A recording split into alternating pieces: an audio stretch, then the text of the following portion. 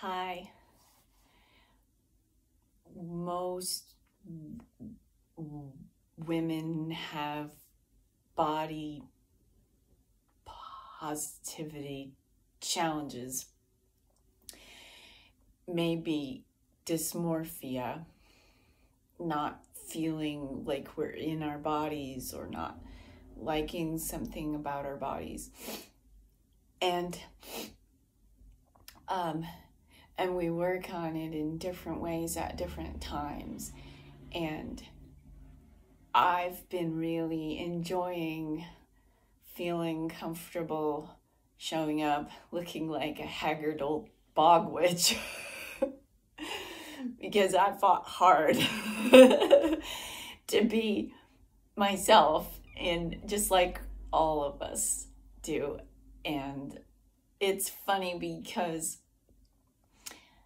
what other women are pushing towards or against, when we become near each other, we sometimes feel the pushing towards this or against that and get confused and think of it as a judgment. And so some of us are very judgy. I definitely have judgy times. I'm not one of those people who tries to pretend like you could transcend judgment, because that's just ridiculous. For me, right now, body positivity is being willing to be dysfunctional in public, because that's a huge and scary thing. When I lose the ability to walk and talk, I've had people want to dial 911, and they seize authority over my autonomy and agency, because that's what you should do if it looks like someone's having a stroke. And it's been 10 years, and knock on the sawdust in my head, but I so far haven't had an actual real stroke, just several thousand stroke looking things. And yeah, so 10 years into that, I'm like, woohoo, I'm gonna show up in public, gonna look how I look. If I look sick and tired, it's because sometimes I am.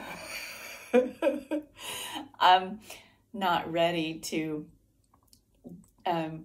engage my inner sexy burlesque persona yet. She's scheduled to emerge later.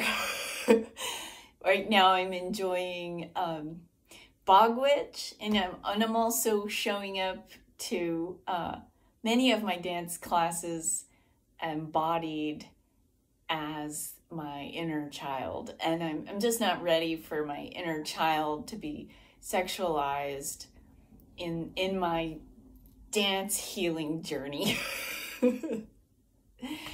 So, and for those of you who wondered why I haven't posted a video in 10 months, is because I was very, very unwell during the last several videos that I posted, and I needed to take time to watch some of the footage that I filmed and sort of just quality check, but it's not really about quality. It's more about gah, is it gonna make me go gack? Does it feel like it's supportive and healthy for me to post certain videos, or does it just seem like it's leaving me open to some kind of problematic attack or whatever?